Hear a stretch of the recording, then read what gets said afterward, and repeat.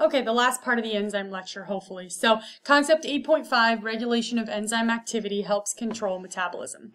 So basically all of our cells have many enzymes, thousands of enzymes, and all of these enzymes usually operate at the same time and of course within the same volume of the cell itself.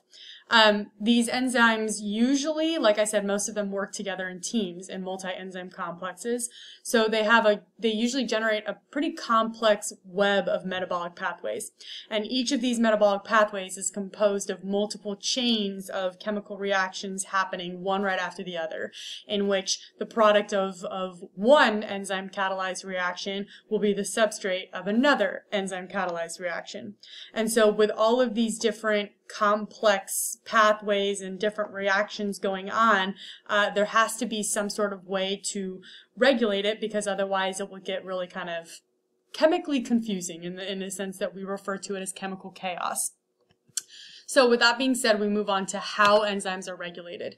And so regulation can occur on many different levels. One is that you can actually regulate the gene expression of the gene that encodes for the enzyme.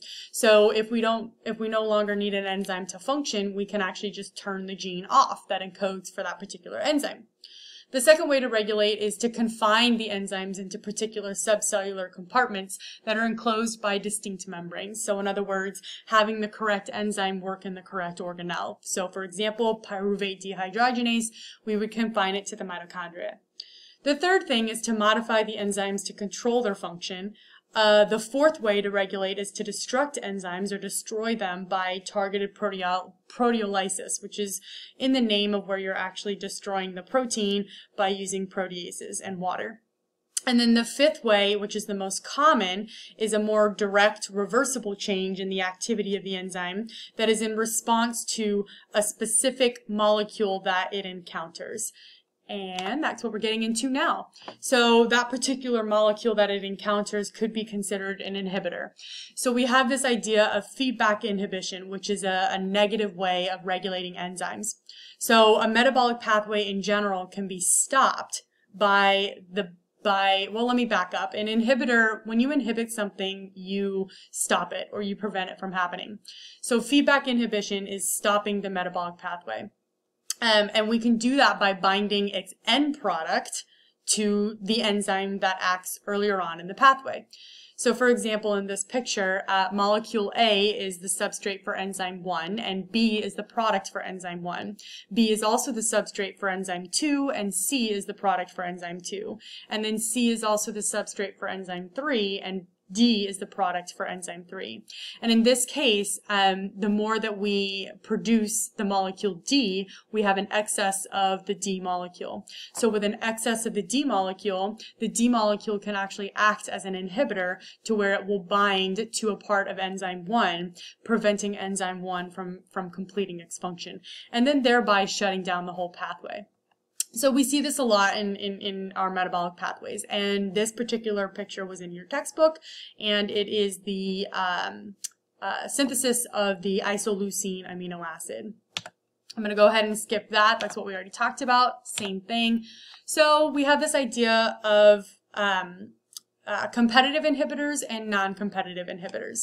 So we know what an inhibitor is, and there's two different types, right? So a competitive inhibitor is a reversible inhibitor that actually resembles the normal substrate molecule. So therefore, it will bind to the active site. It will compete for admission into the active site. And so therefore, if the competitive inhibitor binds to the active site, then it will actually block the substrate from entering the active site. And then therefore, reducing the enzyme productivity. So one way to overcome a competitive inhibitor would be to increase the concentration of the substrate. Therefore, you have more substrate molecules that are competing with the inhibitors, and therefore potentially more substrate molecules can bind to the active site rather than the competitive inhibitor. A second type of inhibitor is the non-competitive inhibitor. A non-competitive inhibitor does not directly compete with the substrates for the active site. Instead, the non-competitive inhibitors will actually bind to another site on the protein that causes a conformational shape change but that conformational shape change will then render the active site less effective as well, because typically that active site will experience a conformational shape change as well. So in other words, it still is impeding enzymatic activity. And then of course, here's a little fun meme for you guys. Okay, so we talked about feedback inhibition, and now we're going to move on to allosteric regulation, which can be either positive or negative regulation. So in allosteric regulation, it's where a protein's function, specifically an enzyme's function at one site, is affected by the binding of a regulatory molecule at a different site. So allosteric comes from the Greek word allos, meaning other, and stereos, meaning solid or 3D. So in other words, another site. Proteins in general have two different binding sites on the surface. One is an active site that binds to your substrate, and the other is a regulatory site that binds to the regulatory molecule. Both of these sites communicate in such a way that whatever happens at the active site, catalytically speaking, can actually be influenced by the binding of a regulatory molecule at a separate site on the protein surface.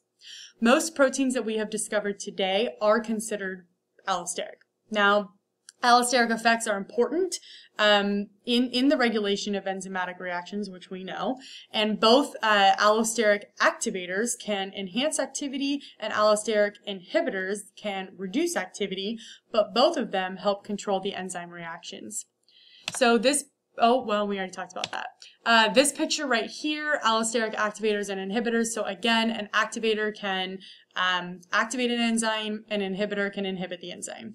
And then cooperativity we will actually come back to.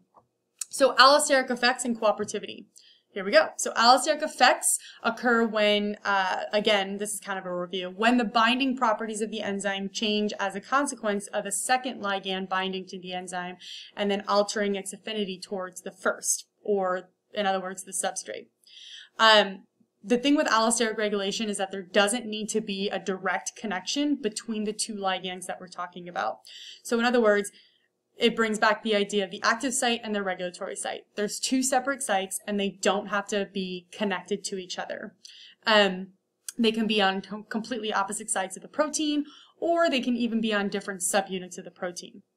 If the two ligands that we are talking about are the same, so in other words, if they're both oxygen, then this is called a homotropic allosteric effect. If the two ligands are different, so for example, oxygen and BPG, then this is called a heterotropic allosteric effect. With enzymes that have multiple ligand binding sites, so for example, hemoglobin, because hemoglobin is a multiple subunit protein, the allosteric effects can actually generate what's called cooperative behavior. And this is where cooperativity comes into play. So cooperativity is a form of allosteric regulation that can actually amplify the enzyme activity. And this is where one substrate molecule, for example, when it first binds, it can actually what we call prime the enzyme to act on the additional substrate molecules more readily. So it's allosteric because the binding of one substrate to one active site will actually affect the catalysis of different substrates in different active sites. Okay, so in other words, they're all working together. Now, even though hemoglobin is not an enzyme, it does act as a good example for positive cooperativity. So it's the example that I'm going to use to illustrate cooperativity. So in other words, okay, so hemoglobin we know is the protein that will bind to oxygen via the heme, or actually the iron molecule within the heme. It will bind to the oxygen and then it will transport that oxygen from the lungs to the other tissues within your body, right? So hemoglobin is an example of positive cooperativity because once the first oxygen molecule is bound to the hemoglobin subunit, then the adjacent subunit's affinity for oxygen will increase. Okay, so that's what this says at the top. The adjacent subunit's affinity for oxygen increases after the first binding of an oxygen molecule. Technically, there's two forms of an enzyme, and I know we're going back and forth between enzyme and protein, but the two forms of the enzyme also fit with the protein as well. So there's two forms of the protein. You have the T or the tense state, and you have the R or the relaxed state. And so in this picture of hemoglobin, this one right here would be our T form or our tense state, and then this one over here would be our R form or our relaxed state. So the T or the tense state is the one that will bind oxygen with very low affinity. Okay, we have strong hydrophobic bonds, and we have our weak ionic and hydrogen bonds, and so on and so forth. And we have a very low affinity for oxygen. But in the R or the relaxed state, it will actually bind oxygen with a very high affinity. Okay, and typically the T and the R states are in equilibrium with each other. So positive cooperativity is where the T state or the tense state of the protein actually, or the amount of the T state of the protein actually exceeds the R state. So in this case, the binding of oxygen actually increases the amount of the R state. So in other words, once one oxygen molecule binds, then the conformational shape change of the protein becomes more relaxed. So then in that relaxed state, it will actually increase the ease of other oxygen molecules binding to the other subunits. Okay, so that's an example of positive cooperativity, where one oxygen molecule binds a hemoglobin subunit, oxygen binding disrupts the interdimer bonds, and then therefore the increase of oxygen affinity of the remaining subunits. So an example of negative cooperativity, or in reverse, would be, let's say the relaxed state exceeds the T state. Well, then the initial binding affinity is really high, but then once you have the binding of whatever ligand that we're talking about, binding to the R form, that will actually increase the tense or the T state. And then once the T state is increased, then it actually reduces the binding affinity. So it's just an example of cooperativity. And then here are some common diagrams that you'll see. So for example, this is just showing you that no cooperativity, so it's essentially just showing you that I'm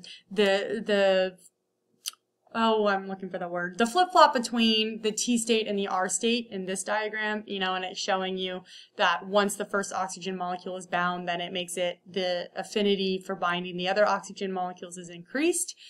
And also, the higher the oxygen, then the more cooperative the hemoglobin is. And so then therefore, the more that the oxygen can be transported throughout the different parts of the body. Okay, and then those are just some practice problems. So again, that's the lecture for enzymes. So make sure you bring your questions to class, and I'll see you guys then.